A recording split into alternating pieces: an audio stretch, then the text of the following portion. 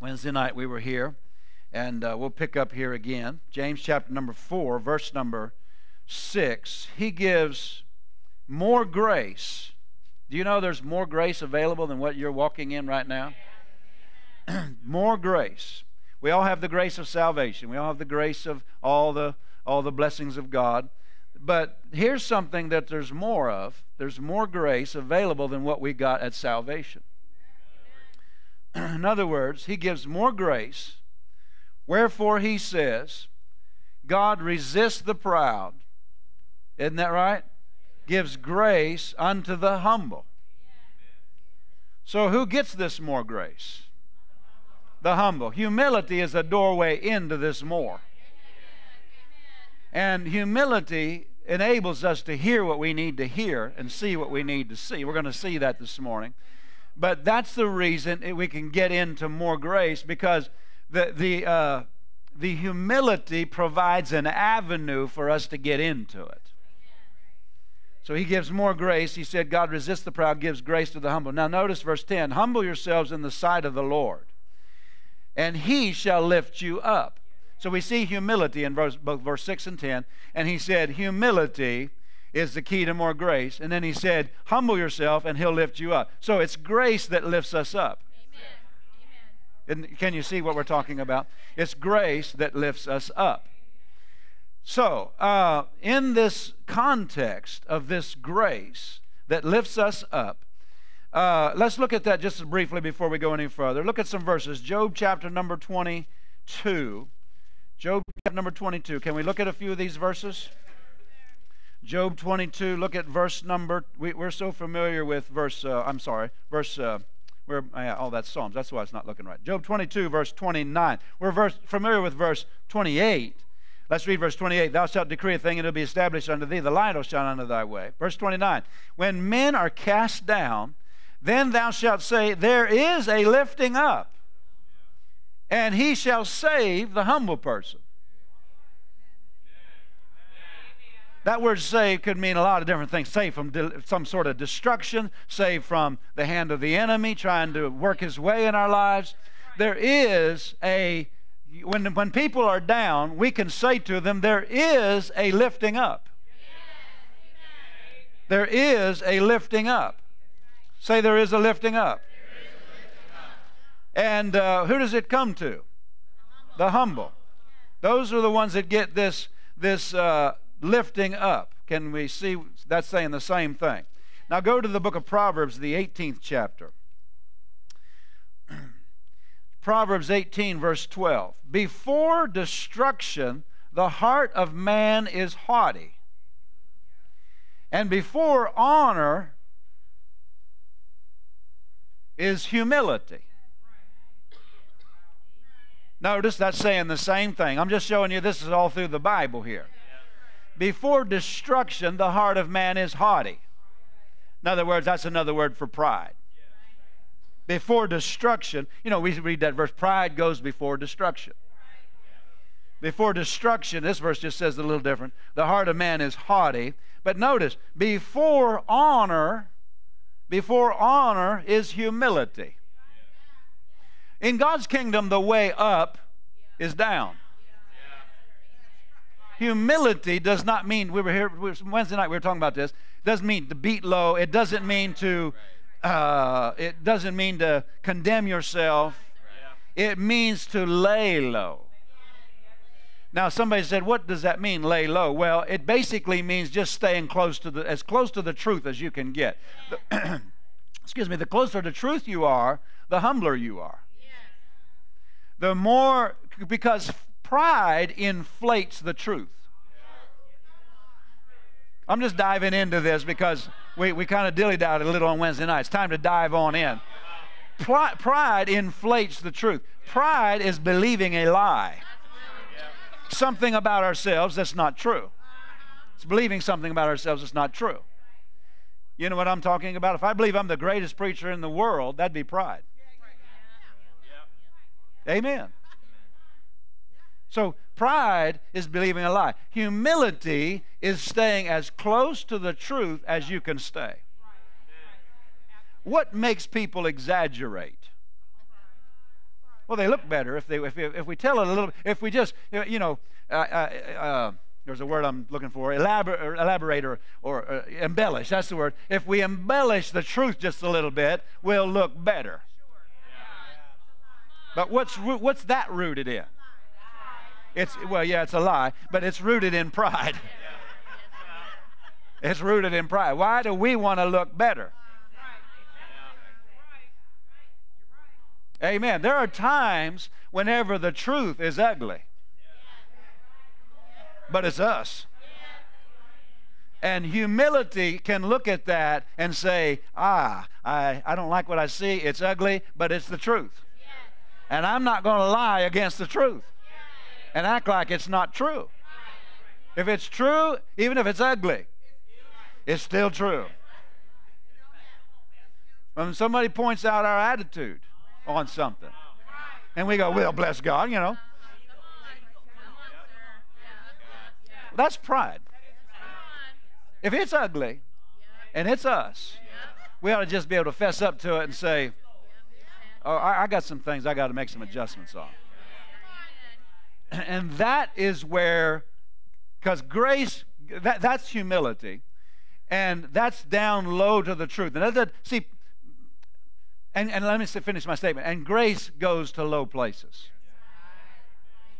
What is His grace? Remember we were saying on Wednesday night, Hebrews 4:16, come boldly to the throne of grace, we might obtain mercy and find grace to help. Grace to what? Help. Grace is God's help in the time of need. When we get in a place of need, we need some help. And if you don't believe that, that's pride. That's pride that believes that lie. Because you think you can do it all on your own. The Bible says, the fool says there is no God. And fools also act like they don't need Him. You know what I'm talking about? It's foolish. Pride is foolishness. And humility is just staying close to the truth. The truth is, I need help. I need God. I need His power to intervene here. I'm not that smart. I might have even messed this up on, because of just being dumb, And I need help. I need mercy to say, well, bless God, I'm just gonna fix this on my own. Well, that's just pride. You and I need regular help. Regular help. And the humbler you are, the more you recognize that. The humbler you are, the more humility you're walking in, the more you realize, I cannot make a success out of life. I cannot fulfill God's plan on my own. I just need His help. And the more you depend on His help, the more humble you are. The more you trust yourself, the more pride you're in. We got a culture full of proud people. They hear what God is, they hear what's available to them. They hear what God has said. They hear what they need, but they get mad at what they hear. It's just a crutch, Pride. It's a big issue. It's a big problem. So notice here in Proverbs 18, verse 12, did you find it? Before destruction, the heart of man is haughty, and before honor is humility. Now, honor, if you look at the Bible closely, it means, it's a bigger subject we can get into right now, but honor means to be exalted, to be lifted up. It means basically to be valued or esteemed or looked up to, kind of thing. And God says He wants to honor us. He does. He said, remember Psalm 91, He said, the whole psalm, He that dwells in the secret place and so forth. But then the last verse, I believe it is, because He set His love on me. Amen. Can anybody help me with that? Because He set His love on me, therefore I will honor Him. Honor Him. Satisfy Him with long life and everything.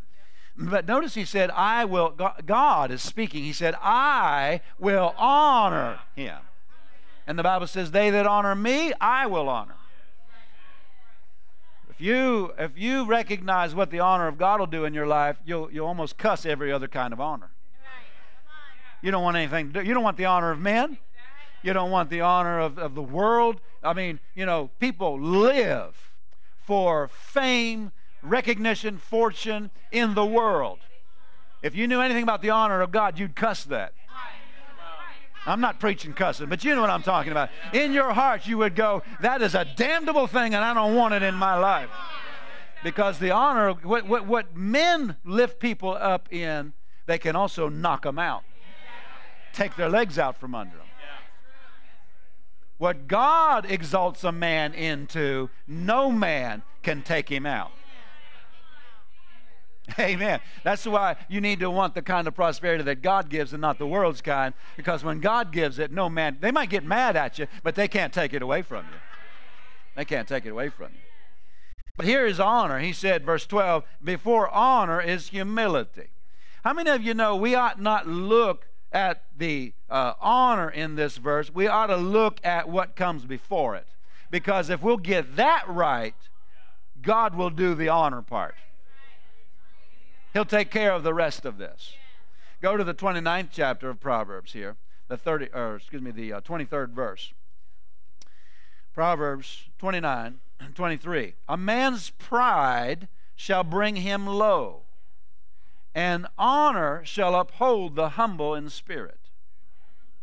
So just saying the same thing. Can you see that? I wanted you to see that what he said in James, that grace lifts us up. Pride, if that's true, pride brings us low.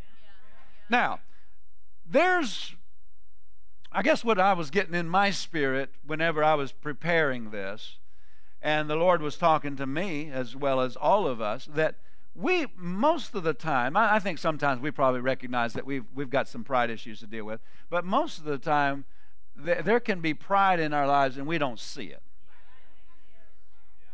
And so, the Lord has to help us understand what pride is.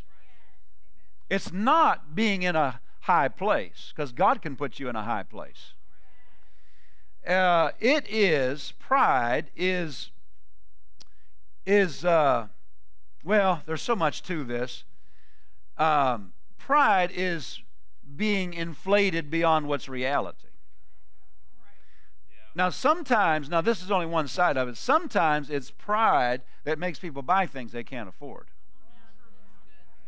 Because they want to appear something that they're not. I had a man come to me one time in the church, and he was in the process of the conversation. He said something about he got a new car. I said, oh, great, what is it?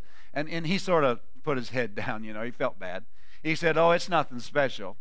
But he was describing it, and it was an older model, and a lot of miles and some dings and things, things that weren't quite up to what a newer car would have. But he said, it's paid for. I started shouting. I said, praise God, you're beyond some other people. Amen. Amen. Now, borrowing for something's not wrong, but we got to examine why. What are we trying to do? Are we trying to impress others and appear beyond where we are? There's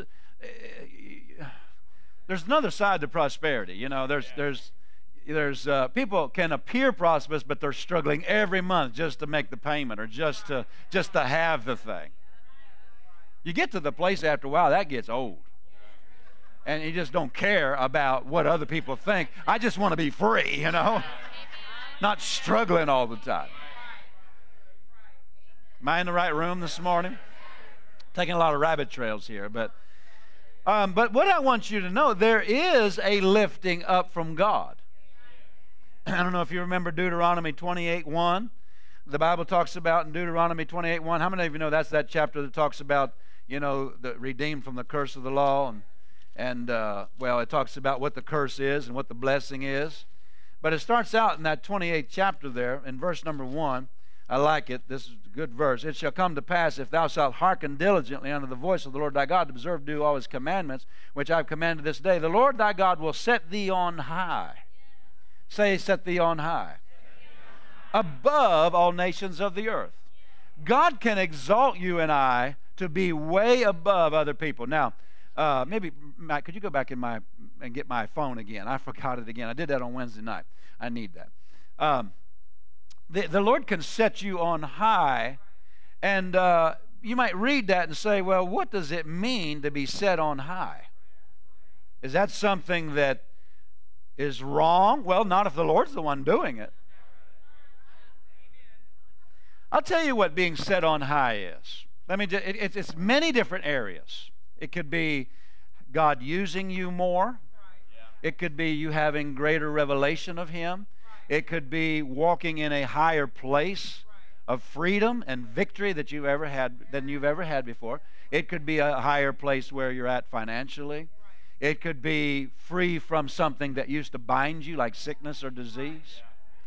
But the way the Lord said it to me this morning, in fact, He said it to me on the way in to the church. He said to me, being set on high is walking in a place that you used to look at and say, that seems almost impossible that I could ever be there. Anybody got any areas like that in your life? Well, sure, we all do. I'm talking about in the natural. It just seems like there's no way. And then you trust God, you walk with Him, you stay low to the truth, you honor Him, put Him first, acknowledge Him in all your ways. He directs your paths, and you turn around in a few years, and here you are walking in the place that just a few years before you could see no way. Whether it be how He's using you in the anointing, whether it be how free you are in your mind, you're not living in worry and torment anymore. Whether it be your family is all united and walking in love, and Christmas is the best time of year rather than the worst time of year. You ever been in a place where it seemed like there's no way this family's ever getting together? Oh, there's a way. There's a way. It's called the love of God. Walking in love towards one another. And He takes your family and puts you in that family in a higher place than you ever walked in before. Getting along, loving each other, blessing each other. Am I in the right room this morning? Praise God. So there's a lot of difference being set on high. It can be being used more of God, greater anointing, walking with God on a new level of revelation, faith, victory, having maybe a greater voice into the body of Christ, more influence. It could be a higher position at work. You know what I'm talking about? A higher position at work. Now now you're leading rather than following. Now you're running the company. You know what I'm talking about? That could be part of set on high. So, different ones of us have different areas that God wants to do this because of our different callings, not because He's showing favorites or anything, but because we have different callings. But like for a minister, it could be having a greater voice into the body of Christ, more influence, reaching more people. It could be greater blessings. You can look at where others live and think there just seems to be no way, but there is a way. That's a high place. You can look at it and see that's a high place. How do I get there? I'll tell you how to get there. Go down. You mean go to more poverty? I didn't say that. I said go closer to the truth, more humility, because He exalts the humble. Before honor is humility. Anybody still here? You might say, oh, this is all great and good, but let's get practical. We will in a few minutes. It could include more prosperity. But it actually means living in a place where you see others live. I'm not just talking about financially. I'm talking about maybe you look at someone and you see how they walk with God, how they know God, how they hear His voice, how they've developed a sensitivity to what He's saying to them, and they walk in it and it works. And you're like, that's a place I'm not walking in. That's a higher place than I am. But it's available. So I'm not just talking about financial prosperity when I say it means a place that when you see others living in that way or in that place, it looks unattainable to you. Anybody ever seen? I've had people tell me about me, and I've thought it about other people where some other people walk. It just seemed impossible to. I mean, how do I get to know God like that? How do I walk with Him? How do I hear His voice? How can I be that accurate? But there is a way, because God, you need to always know this, God is no respecter of persons. He will not do for one what He will not do for others. He will not do for one person what He will not do for others. Did that make sense? In other words, He's no respecter of persons. Hallelujah. Hallelujah. Can you say amen? Now go to Proverbs 16:18. You can see in these verses that there is a lifting up. Isn't that what it said in Job? Say to the one who's struggling in some area, there is a lifting up. Where you are right now, there's a lifting up. Who does it come to? The humble. Proverbs 16. No, I'm Psalms. That's why I'm not seeing it. I'm having a good day today. Praise the Lord. Proverbs 16, verse number 18, it says, pride goes before destruction, and a haughty spirit before a fall. So you see these verses saying, before this, there's always this. Is that right? You have to know that there's a place for you at the top. At the top of what? Whatever.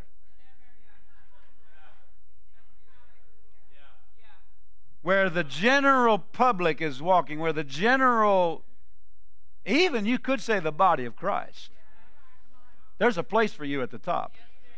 Whether it be, you know, in how well your family is doing, just the unity and the, amen. I was talking to my family on the phone. I was talking to some of them Wednesday night, if you were here Wednesday night, about a conversation I had on the phone the night my dad went to heaven. We talked, I don't know, an hour and a half on the, they were all there, but I was on the phone, speakerphone. And we talked about, and I told my family, I said, you know, there's been a time or two that Dad said to me that he was, you know, feeling bad about some of the things that happened when we were children, you know, and kind of repenting. And, you know, that's fine. But I said to him, and I said, Dad, I said, you know, I've been out in the ministry for all these years, and I said, what you gave us far surpasses what so many people have as far as a home life.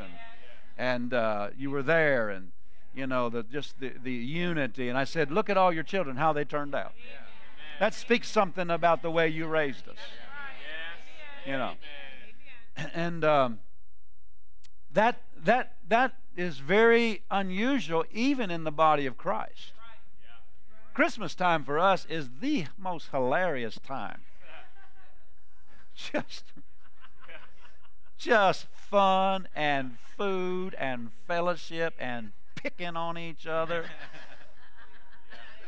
But a lot of families, there's at least one or two or half of the family, they won't even show up because they're mad, you know. You know what I'm talking about? Well, that's available to anyone. Why don't families have that? Well, there's some proud ones.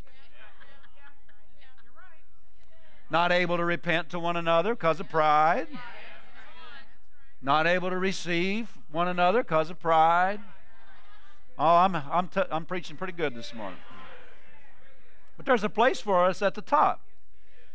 Now, according to Deuteronomy 28:1, it's a place of complete obedience. It'll come to pass if you hearken, if you listen to the Lord your God, keep His commandments and His statutes. Well, not as much shouting on that. But in other words, it's a place of hearing what God says and saying, yes, Lord. We ended on Wednesday night with the Syrophoenician woman. You remember in Matthew 15, she brought her daughter or came to Jesus on behalf of her daughter and said, come, my daughter is grievously vexed and tormented with the devil. Remember, Jesus just ignored her. Now, she's not a Jew. She doesn't have a covenant with God. She is living very sensuously, very, very, very loosely. That culture, there's a lot of writings on that culture. And, you know, probably worshiping these idol gods. And their worship ceremonies were very perverted. It was beyond what we can even imagine today. And but anyway, and this daughter gets this influence, this demonic influence, starting to oppress her, and she must have lost her mind, very tormented, very harassed. And this lady came to Jesus, must have heard about the miracles he was doing, and wanted Jesus to minister to his daughter, or her daughter. And he said nothing at first. And then eventually she got sincere and said, Lord, help me. And Jesus says, not meat to take children's bread and give it to dogs. Remember that? Now that would be in most people's hearing today. If the preacher said, no, it's not meat to give what belongs to the children of God to dogs like you. Those are fighting words to a lot of people. And they get huffy, they get irritated, you know, and they get all offended and hurt and say a few words and stomp off. You proud Christians, you whatever, you know, think you're better than us. And those are fighting words. And they leave mad without their miracle. Amen. Amen. I know there are wrongs that have been done to people. Things have happened. Sometimes things weren't right. But two wrongs don't make a right. Because somebody else did you wrong doesn't mean you have to do wrong. Stomp out of the will of God. Stomp out of the plan of God. And stomp out of the blessings of God. Get out there on offended territory where no man's land is, where you're just on your own without His help. You might make it a while, but after a while, it gets harder and harder and harder and harder. Amen. Tell me I'm preaching all right. But when Jesus said, it's not meat to take children's bread and give it to dogs, the Bible said that woman said something that is just powerful to me. Truth, Lord.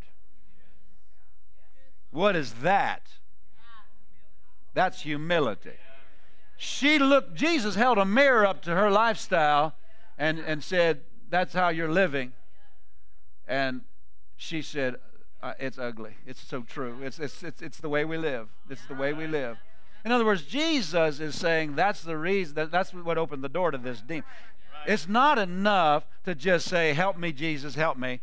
There's sometimes truth that has to be presented and humility to look at it. That's our way of escape. Go over with me to Matthew, actually. Matthew chapter number 13 is really what we're talking about. This is pastoral preaching. There is the evangelist, there is the healing line, there is the healing gifts of the Spirit, there are all these things, and we need to have them because people are all different levels, people are all different places. But if you want to really live free, live healed, live blessed, live, and not just need bailouts in healing lines and bailouts from this, and have somebody pray for you for this, but actually live in a place where you are living in a high place, then there has to be more to it than just a prayer line. Matthew 13:15 says, this people's heart is waxed gross. That means thick, you know. Wax means become. This people's heart is waxed gross or become thick, and that means insensitive, like a callus, you know. And their ears are dull of hearing. Dull of hearing. That's a condition of heart, really. Dull of hearing. In other words, they hear, but they don't really hear. Dull of hearing. Their eyes they've closed, lest at any time they should see with their eyes, hear with their ears, understand with their heart, and should be what? Converted. That means make adjustments, and I should heal them. Notice again, there's something that comes before the healing or the exaltation. Something comes before. What is it? Being able to hear what we need to hear, see what we need to see, and then make the adjustments. That's what the Syrophoenician woman was able to do. She was able to look at what Jesus put up in front of her, although it was, there's one trouble, there's one problem most of us sometimes at one point or another have had with the truth. And that is this. It's sometimes it's not complimentary. But the truth is no respecter of persons. Just like God. God's no respecter of persons. But the truth is no respecter of persons. I have had prayer sessions for people that I could not get through on. I said, God, I know, I'm praying, I know they're gonna die. I know they're gonna die. But I'm asking you to intervene. I'm asking you. And I was praying. And I could get nowhere before. Nowhere with God. And I kept coming back to, they're going to have to be able to make this adjustment. They're going to have to make this adjustment. And I wept because God would not make an exception. You know what I'm talking about? He doesn't respect them because I love them so much. I'm saying, God, because I love them, make an exception. He will not make an exception of the truth. The truth is the truth for you. The truth is the truth for me. And whether it's complimentary or not, or whether the fact that I'm not walking in the light of it is affecting me or not, does not mean God says, okay, we'll just look away from that truth right now and just act like it's not in the Bible, and we'll do something for them anyway. I've had prayer sessions where I've wept because God would not change, where He said, no, I've been dealing with them about this. And this is what they're going to have to, this is what they're going to have to do. Now, unless you think I'm just talking about other people, I've been there before, where I'm going to get this right. I'm going to get this right. Because I know it's affecting me adversely. Anybody know what I'm talking about? But this Syrophoenician woman had the truth brought up in front of her like a mirror. She looked in it, and it was ugly. This is, one of the things about conviction, it brings people to reality. And they see the reality. They might have, with their friends, thought this is fun and this is cool, but they get in the presence of God and see reality, and they weep and they weep and they say, that's me. It's so ugly. You know what I'm talking about? And that's where we have to come to so many times before we can really begin to see the blessings of God and the lifting up of God, getting us out of all the junk that we've been living in. Am I making any sense? And that Syrophoenician woman could do that. She could look at that mirror, so to speak, that Jesus held up in front of her and say, it's ugly, but it's me. Truth, Lord. Within moments, her daughter's free. Why? Jesus said, "O woman, great is thy faith. Be it unto you as thy will." She went home, the daughter's free. Somebody said she was free because of great faith. Yeah, but notice what came before great faith.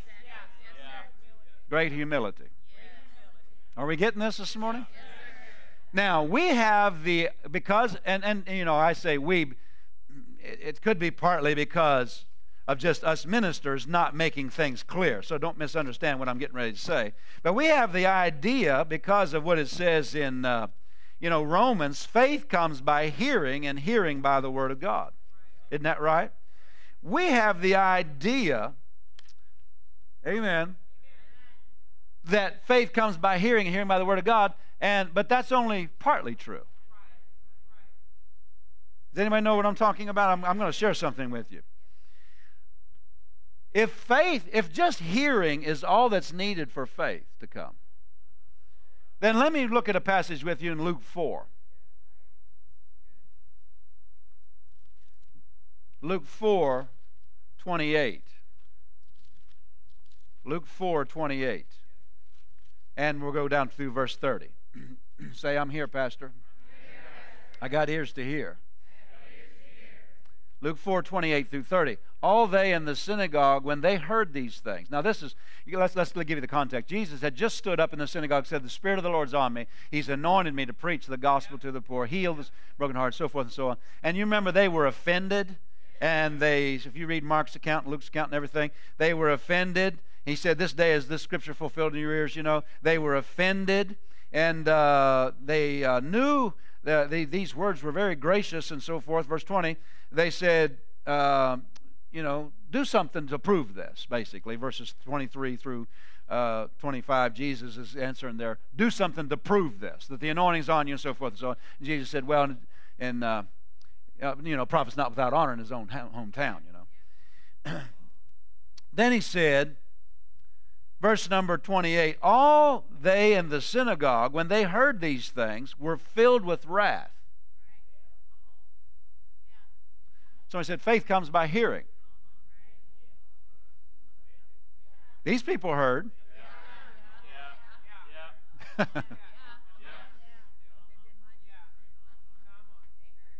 All they in the synagogue, notice what it doesn't say. All they in the synagogue, when they heard these things, were filled with faith. They were filled with wrath. Now that's an old English, old King James Elizabethan English word for mad. They got hot. They were ticked. They were filled with wrath. Why? They heard, but they weren't filled with faith. Look at verse 29. They rose here. They didn't just sit there and seethe. In verse 29, they rose up and thrust him out of the city, and led him to the brow of the hill whereon their city was built, that they might cast him down headlong.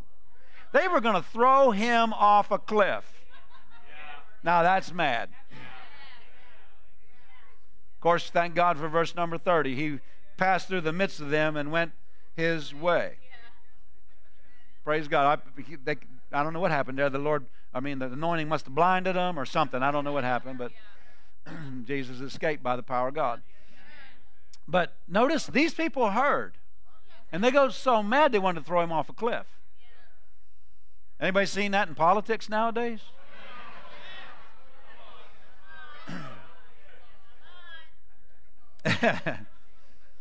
They weren't filled with faith. They're filled with anger. So there's more to receiving from God than just hearing the word. Notice James 1:21. I'm going to, because James 1:21 gives us more information here. James 1:21 tells us that there's a certain way, let's put it this way, that we are to hear and receive the word. There's a certain way we must hear. James 1:21. Notice, wherefore lay apart all filthiness, and King James says superfluity of naughtiness. It means the overflow of wickedness. And receive with meekness the engrafted word, which is able to save your souls. Save our souls. Receive with what? Meekness. With meekness. That is telling us there is a certain way to hear the word. We need to approach God's word. Brother Hagin used to, I'll finish that statement by saying this. Brother Hagin used to say in his prayer before the service, Lord, we approach your word reverently and humbly. Reverently and humbly. In other words, we might see something in this service, or when we're reading it on our own, we might read something in our Bibles that we don't want to receive. Anybody ever been there? Well, without approaching it meekly or humbly or reverently, with honor for it, rather than more honor for our image. When we're reading the Word, you ever read the Word and the Spirit of God has dealt with you? Go repent to somebody or apologize to somebody. Blah, blah, blah. You're reading the next verse, keep on reading and try to ignore that.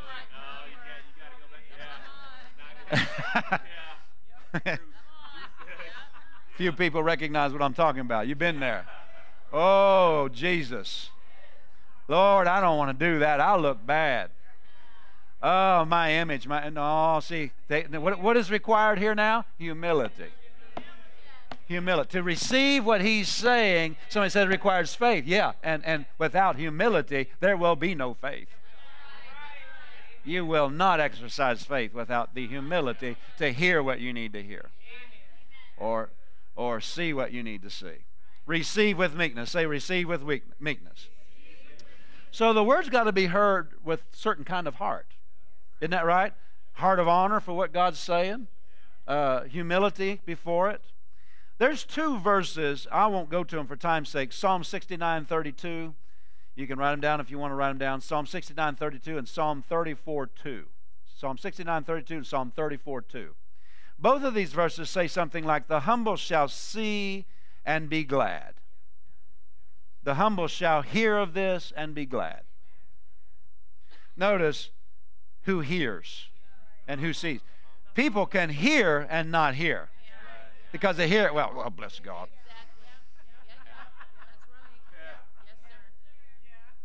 You know, they hear tithing. They hear honoring God and putting Him first. And, well, preachers, they just want our money. It wasn't the preacher's idea. We didn't write Malachi chapter 3. Bring ye all the tithes into the store. That was in there long before I was born, long before I was a twinkle in my mom and dad's eye. Amen? But see, what makes people do that? Pride. They think they know better. No better than God. Anybody still happy you came this morning? So, humility sees and hears what we need to see. That's why He gives grace to the humble. Because whenever God finds a humble heart, the Bible says His eyes run to and fro through the whole earth. He's looking to show Himself strong on behalf of somebody. Who's He looking for? The humble and contrite spirit. A person who is pliable, who will respond, who will hear, will say, yes, Lord, truth, Lord, ugly or not, I'll do that. I'll make that adjustment.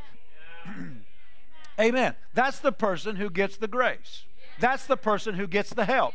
That's the person, and that help will lift them up to a place they could never have walked on their own. And people see it, and they either get mad or they get glad. And whether they get mad or glad reveals whether they're humble themselves or they're proud themselves. The humble see it and they're glad. The proud see it and are mad. Isn't that what happened in Jesus' hometown? This is good preaching, whether you know it or not. That they got mad. They could not receive what He said. They got mad. And we got record of many. I'm trying to get to some of them. We're running out of time here this morning already. But in the Old Testament, we're going to look through some stories of people that heard truth and didn't want to hear it. And you realize when we say hear it, we're not just talking about it bouncing off of our eardrums. Hear it and receive it and humbly acknowledge it as the truth. That's where real victory comes. That's where real answers come. That's where the lifting up comes.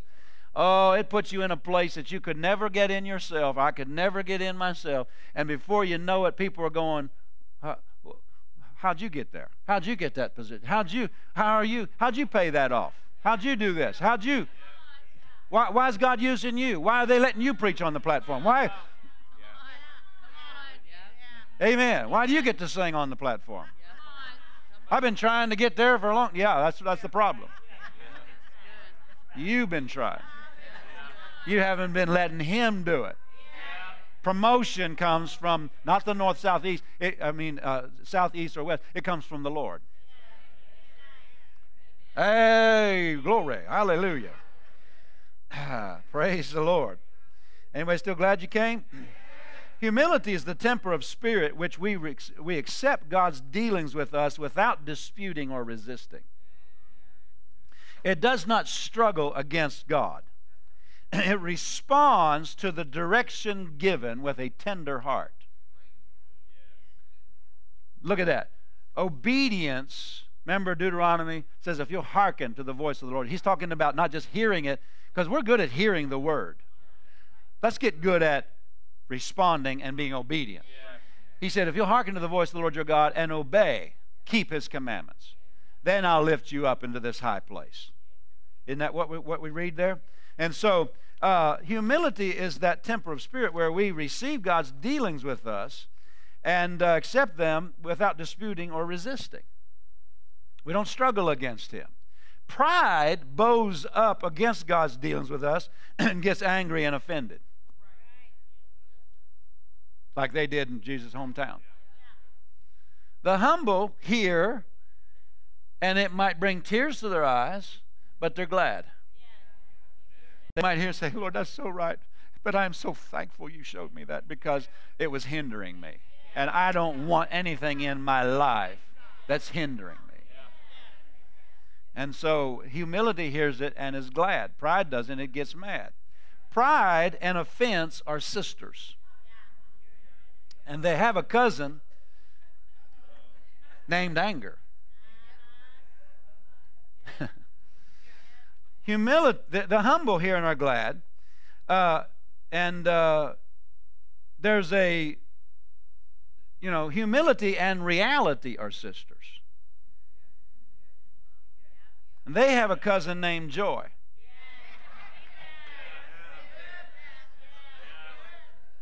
The humble hear and are glad. The humble have a cousin named Joy.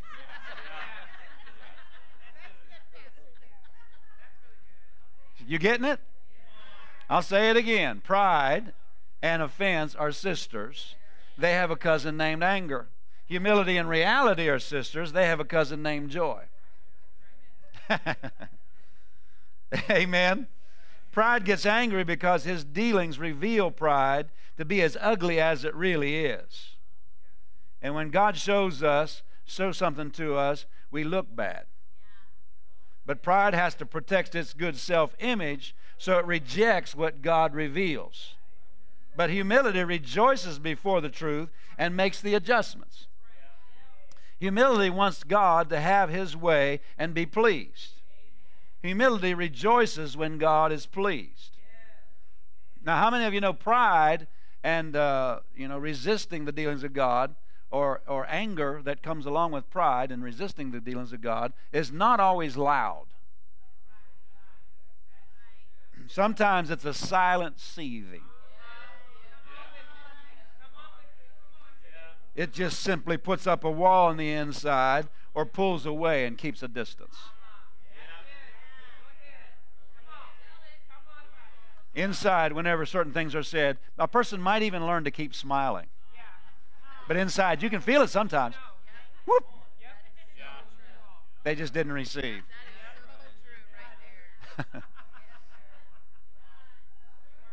Praise the Lord. Anybody want to go home, or you want to just finish this out here?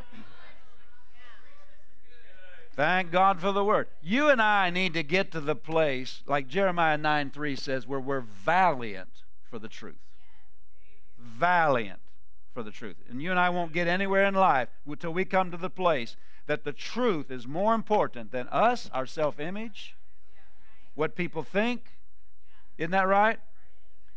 You and I will never really know God like we should without getting to that place where the truth is more important than me.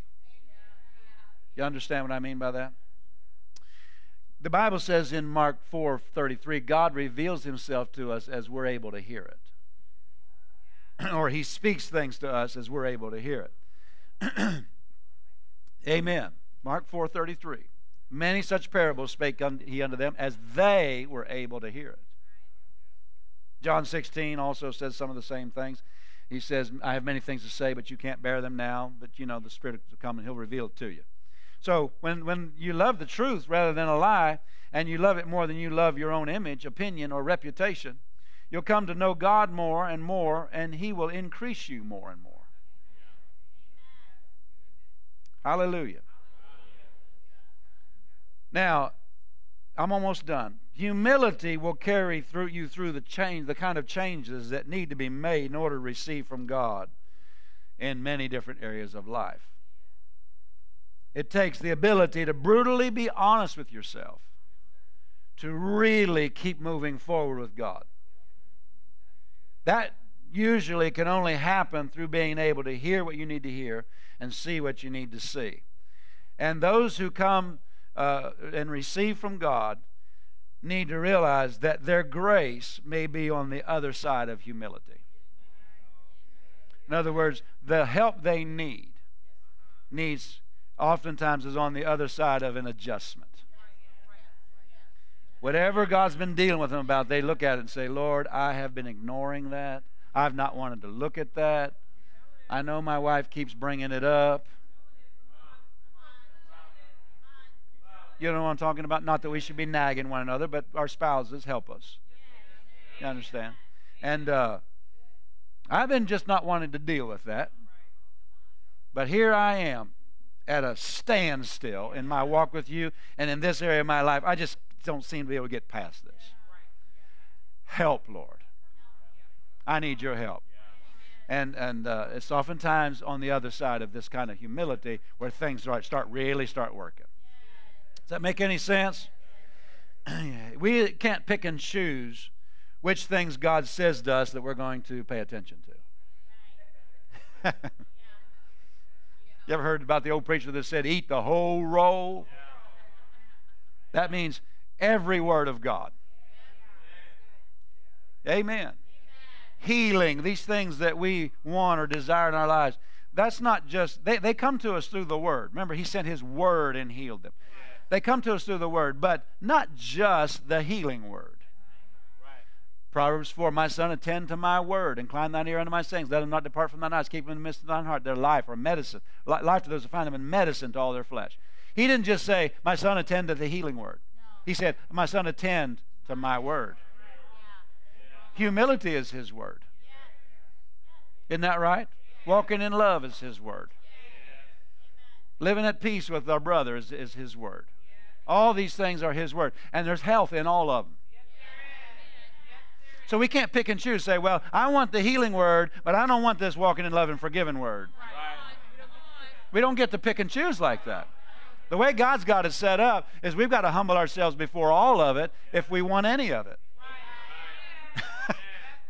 And oh, it's so good. It's so good. When you start walking in this, you're just so glad the way God set it up. But pride won't receive correction or rebuke. But correction and rebuke from the Lord comes in the form of truth. You understand, we're not talking about sickness and disease, God correcting us. It comes in the form of truth. Of course, ignoring the truth can open the door to sickness or disease, but that God didn't do that. And so, since it comes through the truth, if we don't receive the truth, we can't receive anything else from the Lord. Because everything comes through the truth. There's a very interesting truth in 1 Corinthians 12 where Paul said he was caught up to the third heaven. He said, I heard these things that is hard to be uttered, not even able to be spoken in my known language. Pray for me in other places, he said, so that I'd have utterance and get these things out that was revealed to me. And he said, lest I be exalted. People totally misunderstand it. Lest I be exalted through the abundance of the revelation, there was given unto me, not from God, but Satan sent the messenger of Satan, the thorn in the flesh to buffet me. People read that, lest I be exalted through the abundance of revelation. They think he's talking about pride. They think Paul is dealing with a pride issue and God's sending something to deal with his pride. That totally contradicts everything else he wrote, even in that book, 1st and 2nd Corinthians. Over and over again, he dealt with his pride. If I had the time, I'd show it to you. God didn't have to do that to send that to deal with his pride, lest he be exalted in pride. I'm almost done. The exalting, he said, lest I be exalted through the abundance of revelation. The abundance of revelation enabled him to walk with God in a higher place than he had before that, and Satan wanted to stop that. That's what that exalt. God was exalting him through the revelation. That's what the exalt. It was God working in him to enable him to walk in a higher place. He reached more people and was the greatest minister of his day. More anointing, more fruit, took more people to heaven with him than anybody else in his day. Praise God. But Satan was opposing that. What I want you to see is that exalting came through revelation. Can you see that? God, through him dealing with his pride over and over again. Maybe sometime I need to go through it with you. You can see where Paul dealt with his pride. And God, because of that, brought him the revelation that he had when he was caught up to that third. And he was out spreading that. It's really the in Christ revelation. It's who we are in Christ. He was out spreading that. Satan hated that. And he was opposing Paul personally, but he was opposing him getting that message out to anybody else. Because it takes Christians out of the low place where they're defeated and walking in, and they're being overcome by Satan and bound and harassed and tormented and kicked from pillar to post, and brings them up to their rightful place. And Satan doesn't want that. So the way he steals that is to steal the revelation. He tries to. And he can do that for the proud. We see that from the scriptures we've been reading. Can you say amen? But see, God wants us to be exalted through this revelation. In other words, walk in a place we've never walked in before. To where other people, even our own family members, they go, oh, all of us are being kicked around. And I was praying I don't know who this is for. I was praying last night. Actually, it came to me early in the morning, and then it came to me when I got quiet again last night. The Lord said to me, there's some people that He wants to know this in this congregation. What's happening in your extended family is not your harvest. Meaning, they have chosen not to walk into the light that you've chosen to walk in. For one reason or another. And so, some of the things they're getting, you realize, don't think it belongs to you because you're in the family. It belongs to them because they've not come into the light. You understand? For one reason or another. They can just resist it. Well, tongue talkers and whatever. You know what I'm talking about?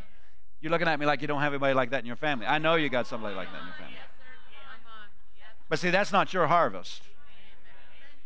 Don't think, well, that must run, that mental disorder, that runs in my family, that this disorder, that this sickness, that this disease, that just oppression, that heaviness, that living on medications, that premature death, that, kids leaving the house in rebellion, and this and that, and all the junk that's out there. That's not your harvest. You have humbled yourself before the Word, and that humility will lift you up out of that. Hallelujah. Hallelujah. We love them. We pray for them. If they can hear it, we share a little bit, out of love. We want them to come into it. But see, we desire to see them walking in more, but we can't do it for them. It takes just hearing it and letting God, deal with us and walk in it ourselves. But then we've got to say, okay, I'm going to pray the Ephesians prayers for our for my family. Praise the Lord. So don't feel, I don't know, it's just hard to put into words.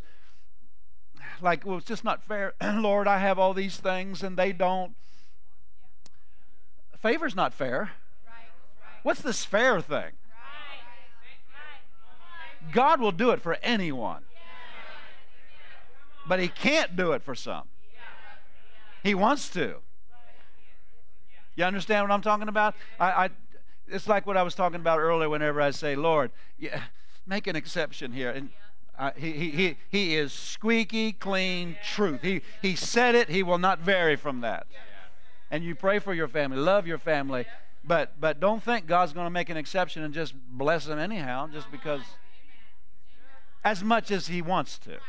He'll bless them as much as He can. And we ought to bless them as much as we can. We're not against them. We don't criticize them. We don't beat them down and say, well, you just, no, we just keep on seeing what we can get into them. Seeing what they can hear. Give them a little bit and they start choking. Well, you just back up and start talking about the kids again. You know what I mean? By talking about the weather, talking about how you like your new pickup truck. How's it going? Because you started giving a little word, and they're like, yeah. So, does anybody know what I'm talking about? Thank God we have humbled ourselves before the Word, and somebody said, well, that's pride to say that we have humbled ourselves. No, if it's true, it's true. We have said, stand with me to your feet. We have said, yes, Lord, truth, Lord. We have said, and we're continuing to say that. And that's going to be our heart for the rest of our lives. Isn't that right? Glory to God. Glory to God. Glory to God.